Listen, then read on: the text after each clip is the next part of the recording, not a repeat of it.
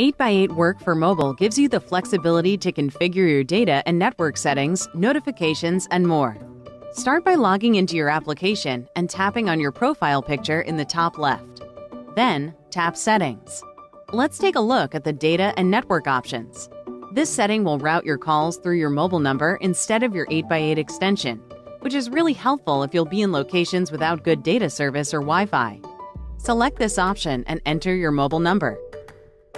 You can set your ringtone to the same as your phone or one of 8x8's custom ringtones. Now, let's take a look at notifications. You can toggle on or off receiving notifications for missed calls, voicemails, and messages. In the Meetings section, tap Calendar for Meetings to sync your calendar with your app. Meeting URLs allows you to specify if you want all your meetings hosted on your personal link or if you want a different meeting for every event scheduled. Personal Meeting Space enables you to customize your meeting space URL and the option to set a passcode for your meeting space.